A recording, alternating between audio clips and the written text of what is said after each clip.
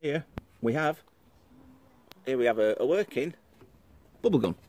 Right, bubbles, great. Bubbles. This one stopped working. And what happened was, this bit on here, if it focuses, yes. See there, that little bit where it's in the bottom bit, what happened, this part, when I get my finger right on the bit, oops, that bit there, there's like a little knobbly bit and it was in the circle and it wasn't working properly. Similar to that one there, similar to this one, similar to that one, but what happened is the rings around the edge, the rings around there, had actually broken.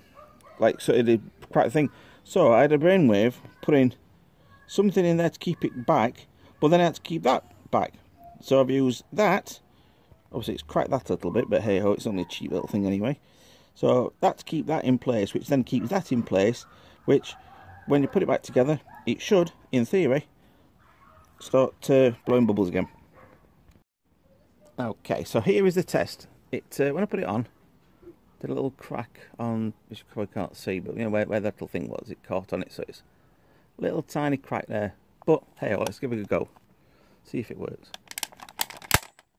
Ow. Epic fail. That's broke. I think that's what they call that it's not working. Oh well, worth a try. Part 2. What I realised, I think I've done something on that thing there. You see, I managed to get something to stay in. But when I put the top on, what was happening was the nail was going straight into the bit underneath. Sort of the little cog that turned on there. So what I've had to do is bend that round to see if I can get it a certain way. And then, but hey, let's have a try.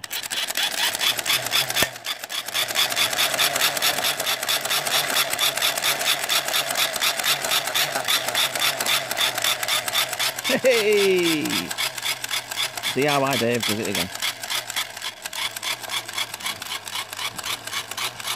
Now, I don't know how long it's going to last for, but let's enjoy the bubbles while we can. Squirt the wife.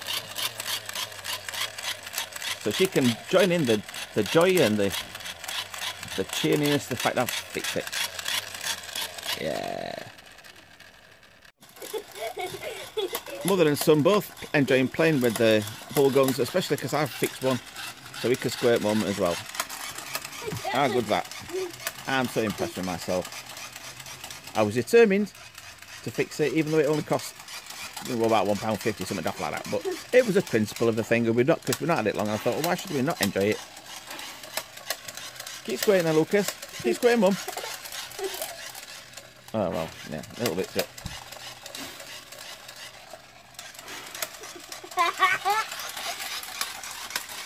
Hi everyone. Right, for people that know me, know that the only bits of DIY that I tend to do is ones where I can keep my feet on the ground, not on ladders, because I hate ladders. Right, can't be doing with ladders.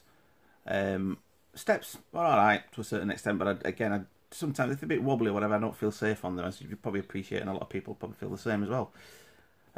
So, in this next bonus clip, is something that I'm quite proud of myself, actually. You know, it's okay, he's not to any tradesman standards by any means, you know what I mean, but it was something that, well, you'll see in the video why I'm quite pleased.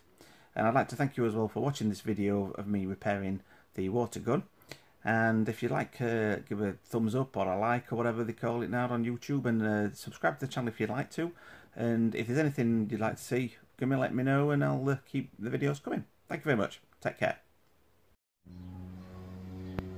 There's my attempt at repairing the roof bit, because I went into the shed this morning and you could see daylight through the middle of the top. So what I thought was I'd chuck a big piece over the top. Okay, there's a bit of an overlap there, but who cares? And I used some of the old tacks from before, stuck it on the top, and I don't think I've done too bad a job to say it's my first attempt. And first there, climbed on there, and then so I walked, well, done that bit, and then stood on that bit and walked all the way along, did all that lot, and then come back down here. Job's a good one.